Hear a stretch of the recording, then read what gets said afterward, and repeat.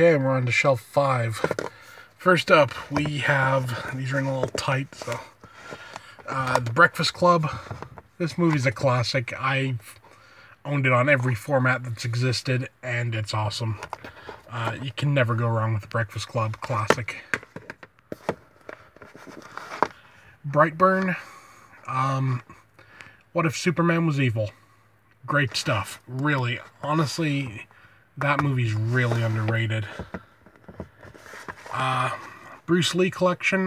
This is a custom cover again. It's got The Big Boss, Fists of Fury, Way of the Dragon, Game of Death, and Enter the Dragon. Mainly because the cover that it came with, like Enter the Dragon wasn't part of it, and I wanted it part of it, so it's there. Here's another for our Unearthed Earth fans, and that's Brutal. I gotta say, this is one of Unearthed's best releases. This movie is awesome. I can't say enough about it. If you've never seen Brutal, especially if you're into brutal cinema, you're doing yourself a disservice. You gotta see Brutal. Next is The Burbs. This is the German Blu-ray, as you can no doubt tell, from Mein Tyson Flufen, or whatever the hell it says. I got this back before there was a proper Blu release over in the US and Canada. And I got it for like $5, and it's worth it. It's got features and everything. It's awesome. And we got Burning. It's a South Korean film based on a Haruki Murakami novel. So, a Korean film based on a Japanese novel. Kind of neat.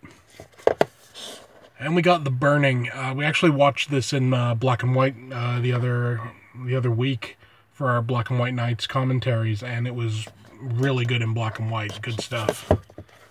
Then we got from Kino Lorber, Burnt Offerings. This is one of those ones that's just creepy, and it just works. Then we got Burying the Ex. This is also obviously in a German release. I just, again, like with The Burbs, I just couldn't be bothered getting trying to find the American release. I found this for $4 or whatever. It's yeah, I'll take that. Next we have The Bye Bye Man. It's not a good movie at all, but it's in the collection, and I'm pretty sure this is signed as well. Let me take a look. Yeah,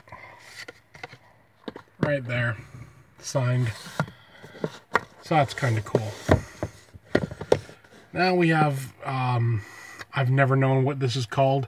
Sea Control or Sea something, I don't know. It's an anime series. It's kind of cool. Yeah. And Cabin Fever. Essentially, Eli Roth's only really good movie. And Cabin Fever Patient Zero. This one is actually a lot better than people give it credit for. Was honestly a really solid movie. I dug that one. And Cabin in the Woods. It's Cabin in the Woods. It's awesome. The Arrow Video release of Candyman. I love this edition. It puts the Scream Factory release to shame. I mean, it's got this book, hard case and everything. Beautiful edition, and it's just awesome. Then we got Candyman Farewell to the Flesh. That's from Scream Factory. Just waiting now on Candyman 3. Hopefully someone puts it out, preferably not Vestron. Okay, then we got Cannibal Ferox. This is a Grindhouse releasing. I think it's 3 discs. Blu-ray, DVD, and soundtrack. I think that's how it goes. But awesome flick. Honestly, it's kind of interesting because I'll get into this a bit with the next one, which is Cannibal Holocaust. Cannibal Holocaust is the better film. I have no question at all that it's a better film. But Cannibal Ferox is more fun. If it's weird. You know, let's put it this way. I could put on Cannibal Ferox just about any time. Cannibal Holocaust, I gotta be in the mood for. Next, we have a double feature. It's Capote and In Cold Blood. Then we have Captain America Collection. This is a custom cover again, but what this has in it is it has... I'll just open this up. Come here. It has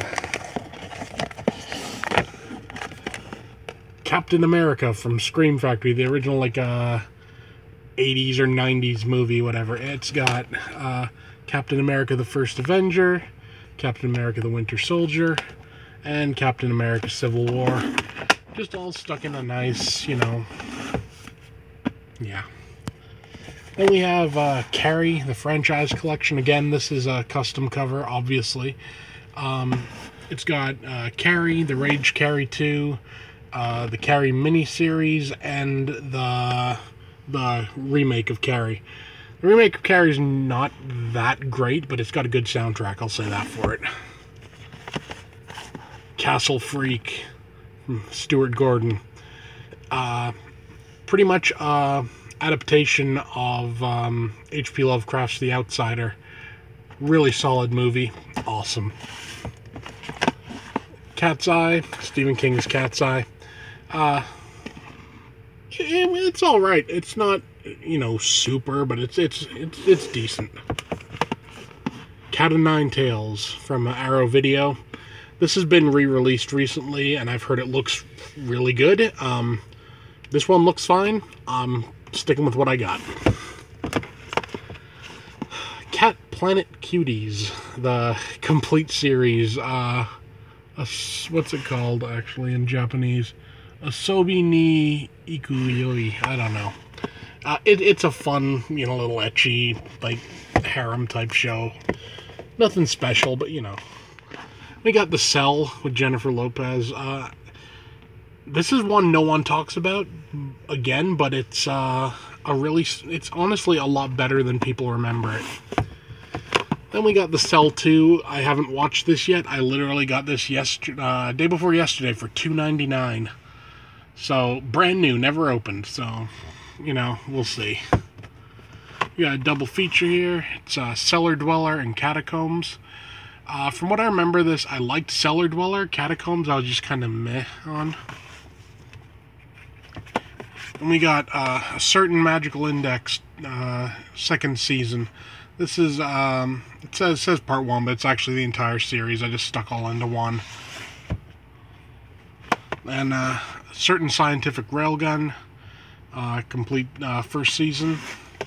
And Certain Scientific Railgun S, second season. Honestly, it's funny. Railgun is actually better than Index, despite Index being the source material sort of thing. Next, we have The Changeling from Second Sight. I think it's Second Sight. This particular release is gorgeous. You know, a nice, like, chip box again. Awesome release. And you can't go wrong with it, really, because it's good stuff. Next, we have Chaos Head. Complete series. This is a custom cover just because the one it came with was like a DVD case. We have from Criterion, Che, part 1 and part 2.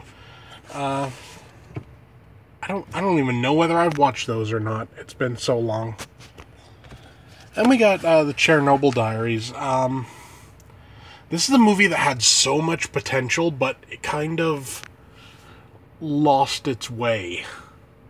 You know, like, it was going really good, and then it sort of changed up, and I don't know.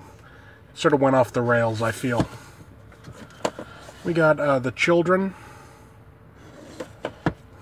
And Children of the Corn. Children of the Corn 2, The Final Sacrifice. Children of the Corn 3, Children of the Corn 3, Urban Harvest, Children of the Corn 4, The Gathering, Children of the Corn 5, Fields of Terror, and Children of the Corn 6, Isaac's Return. And Children of the Corn Genesis. Chillerama, Haven't got around to watching that yet, though. A Chinese Ghost Story box set. They're fun flicks, you know, so you got Chinese Ghost Story 1, 2, and 3. They're pretty good, honestly, and honestly, I'm really surprised at how good those Blu-rays look. This entire set was about, like, 20 bucks. I happened to get it from, what was it? Some Hong Kong site, but it came out really good. Christine, complete series of Chobits. Good anime right there. Chopping Mall from Vestron Video. Again, like I've said before, I will not pay full price for Vestrons. I just won't do it. Next we got Christmas Evil from Vinegar Syndrome. Really good. Chrome Skull, Laid to Rest 2. It's an alright movie. The first one's a lot better. Just wish they had a Blu-ray of it. Chronicle. I love Chronicle. Great flick. Chucky, the complete collection. So, Child's Play 2, Child's Play 3, Bride of Chucky, Seed of Chucky, and Curse of Chucky. And then we have Cult of Chucky. And the Child's Play remake. I liked it. Honestly, some people, again, didn't really like it. I dug it. It was fun. And City of the Living Dead. Possibly Lucio Fulci's greatest movie. At least my personal favorite of his. Great stuff. That's the Arrow edition.